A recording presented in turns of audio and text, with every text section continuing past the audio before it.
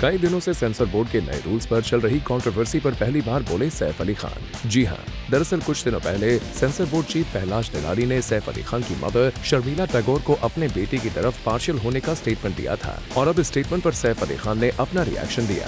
सैफ को हमने एक इवेंट पर स्पॉट किया जहाँ उनसे हमने इस पर उनका रिएक्शन जानने की कोशिश की। My mother was a very good censor chief, and she's a responsible person who's not lenient to people because they're family members. I have a lot of respect for Pelaj Nilani and I wish him all the best. He's also a lenient father and a very good man. I've worked with him. सिर्फ इतना ही नहीं, यहाँ सैफ ने हमसे अपने opinions भी share किए regarding the changing rules of censorship. We can work around censorship. We've always done that. The important thing is to try and make good films. I don't think censorship is what is responsible for us not making as good films as we could, you know.